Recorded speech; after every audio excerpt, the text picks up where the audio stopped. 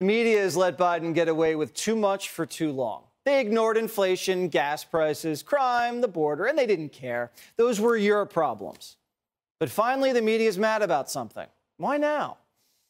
Because they were lied to about the only thing Washington takes seriously: classified documents. When something's classified, that means only certain people can see it or touch it. And if someone who's not supposed to see it or touch it sees it and touches it, they tell you our spies will die. They can classify a Chinese food menu, and Washington will put you in jail for reading it.